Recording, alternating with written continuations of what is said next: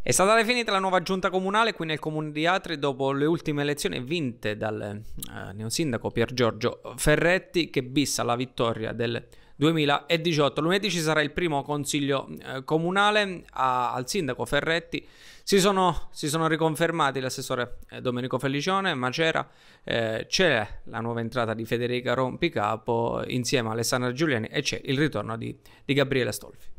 Sì, abbiamo predisposto in maniera veloce l'organigramma della giunta dopo qualche giorno di meritato riposo e poi con qualche problema legato anche a qualche lutto, proprio perché c'è necessità di iniziare con rapidità a lavorare per quelle che sono le innumerevoli esigenze della città. Come dicevi, il 5 giugno alla sera alle 20 ci sarà il primo consiglio comunale della nuova amministrazione. Sindaco, delega pesante quella allegata ai lavori pubblici che viene data, possiamo dire, a uno dei più esperti, ovvero Astolfi.